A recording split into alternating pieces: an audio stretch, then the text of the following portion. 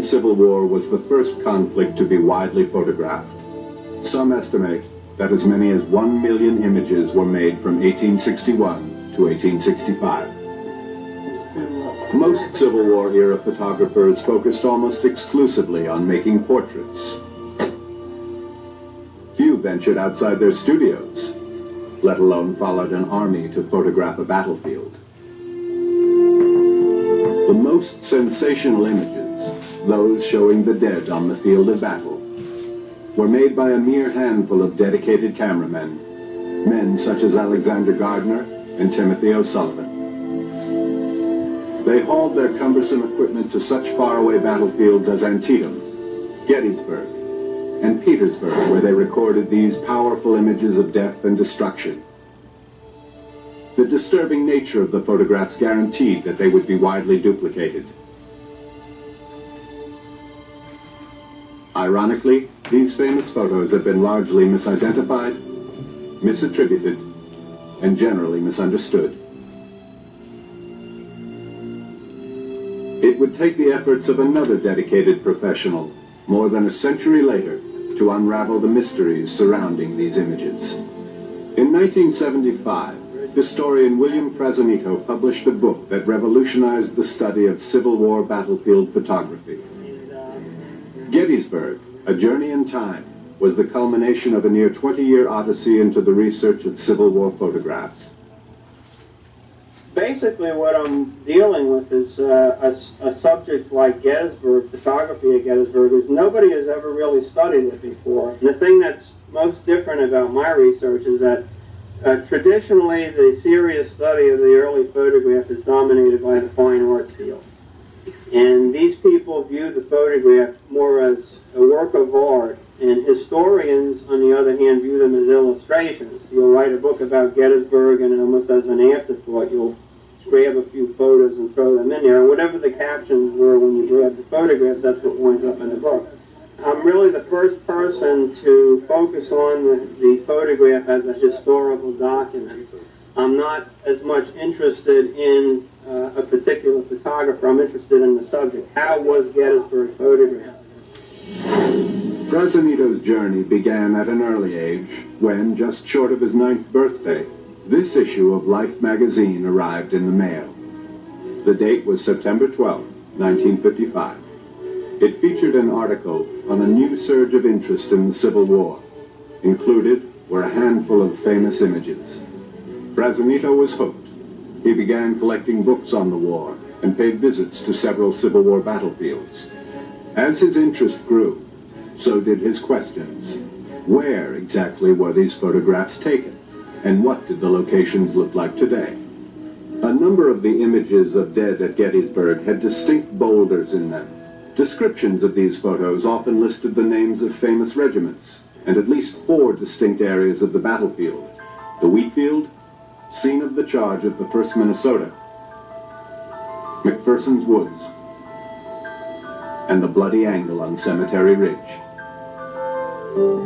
On a trip to Gettysburg in 1962, Frassanito tried to find the places where the famous photographs were taken by relying on their captions and searching for boulders at those sites which are present in the images. At that time I was being guided by the traditional captions. The most important thing I did initially was to realize that these photographs were not taken all over the battlefield. They were taken at one finite site. And I thought initially it would just be a simple question to visit the 4 traditional sites and just see which one had the boulders, and from my own curiosity just to see what it was like there today. But I visited the 4 traditional sites in 1962 when I was 15, and that's when the puzzle really started getting deep, because I visited the 4 sites and I couldn't find the boulders anywhere. And I realized at that point that nobody knew where any of these photographs were taken, and that I was probably the only person who realized nobody knew where they were taken. So that began a whole new phase, looking for these specific rocks. How could the captions be wrong? And where were the images actually taken? Frassanito was resolved to find the answers to these and other compelling questions.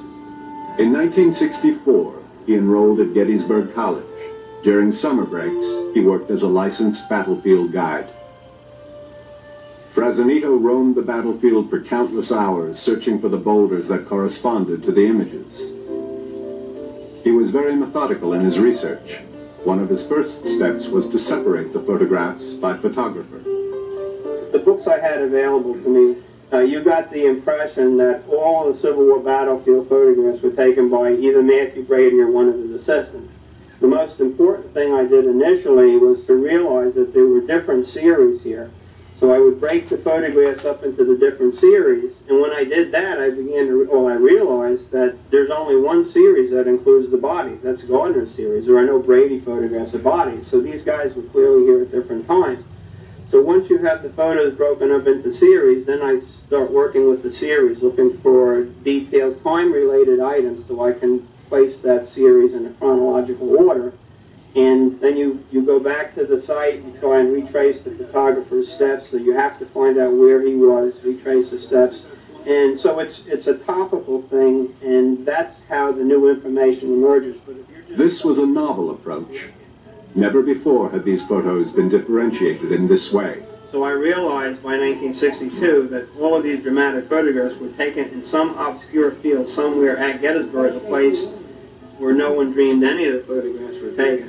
So when I made the discovery and the various discoveries, it basically for me turned upside down how we believed photographers would cover a battlefield like Gettysburg. Frassanito then divided the images into groups according to their common elements. He realized it through a guy who has his knee bent up in the air, and he saw him in several photographs that were supposedly in different areas of the battlefield. After making that discovery, Bill then set off to look for the sites. As Frassanito analyzed the images, he began to map the relationships between the various views. He could now use information from several photographs to aid in establishing the location of each cluster. From the maps that I used to show how all the photos were interrelated, I knew what that site was like. I knew how the bodies were configured. I knew that if you looked in this direction, you're going to see open fields. In this direction, you're going to see a dense woods. So I was intimately familiar with the site as it was in 1863. And I guess I was kind of thinking that it was going to look very much like it did in 1863. William Frassanito was now on his way to unlocking the mysteries of the death studies at Gettysburg, but it would still take him several more years of searching.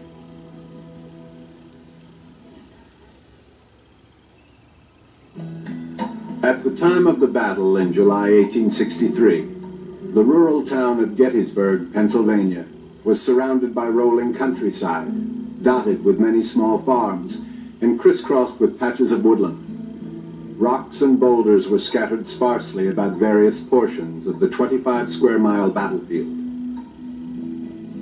The vast majority of soldiers who fought and died at Gettysburg did so in the fields and woods, but it was the limited number of men who died on or near large boulders who garnered most of the attention of Civil War photographers.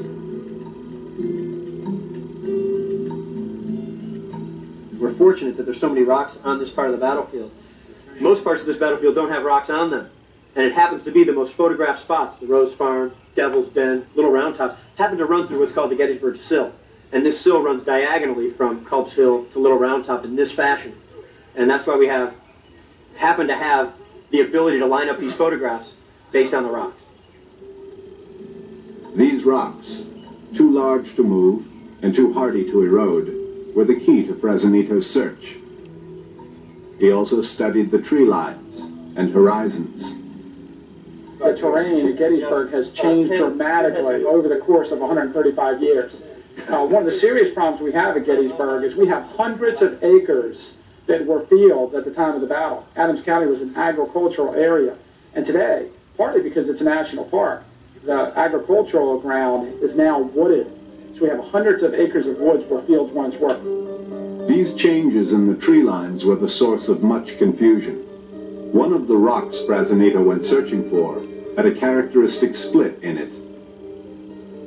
In 1966, while searching the southwestern corner of woods in an area of the battlefield known as the Rose Farm, he ran across a boulder that matched it.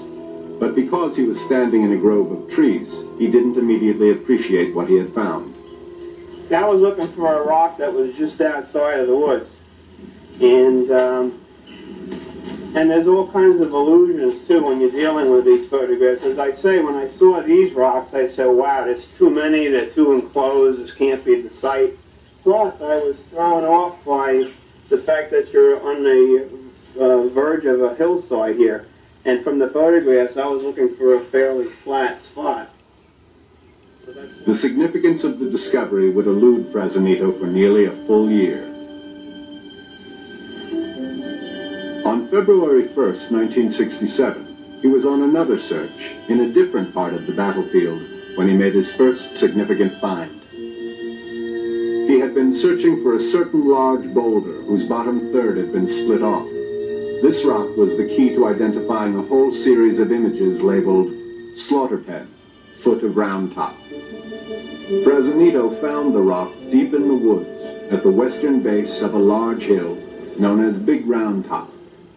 What was depicted in the photographs as an open rocky slope had become completely overgrown. The term slaughter pen was not a common phrase. It had long been thought to refer to an area at the base of a smaller hill known as Little Round Top, whose rocky western slope has always remained open.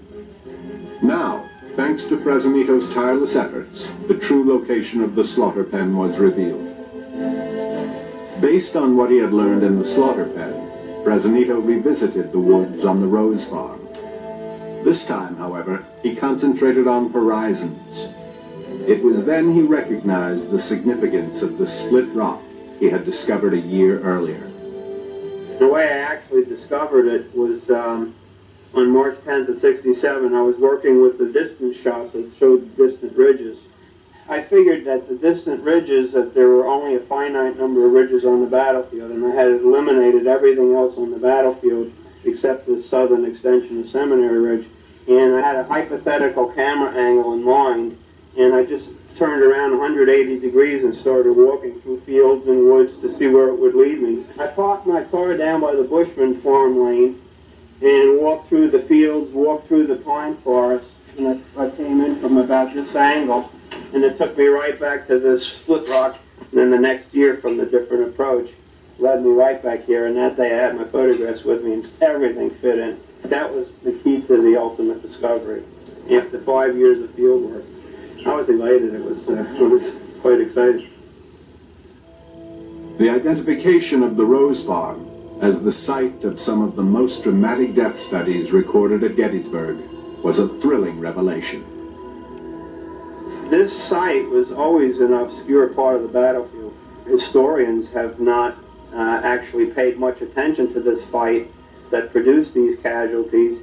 Nobody realized that there were that many casualties, that the fighting was that intensive on this portion of the Rose Farm. And by discovering the site of the photographs, I've discovered that there was an intensive fight here, and it's one of many black holes in the story of the Battle of Gettysburg. The fact that so many bodies laid out for burial in the photographs had fallen on the southwestern corner of the Rosewoods focused attention on this forgotten field and the men who had perished on it. On July 2nd, 1863, about 25,000 soldiers fought on the Rose Farm tract. During the fighting, these soldiers incurred about 9,000 casualties, all after 4 o'clock in the afternoon. Now, a lot of historians talk about the wheat field being the bloodiest spot in the Civil War, or the cornfield, or the angle at Spotsylvania. But the Rose Farm, without a doubt, for one single piece of property, is the bloodiest farm in all of American history. Very little is known about the soldiers pictured, except that they are Confederates. I cannot tell you who those people are, and nobody can. Part of that is a lot of people died at the Battle of Gettysburg, especially the people who were to write these reports. I would say it's most likely some Georgians under a guy named General Sims who died, or some South Carolinians under Joseph B. Kershaw. When you study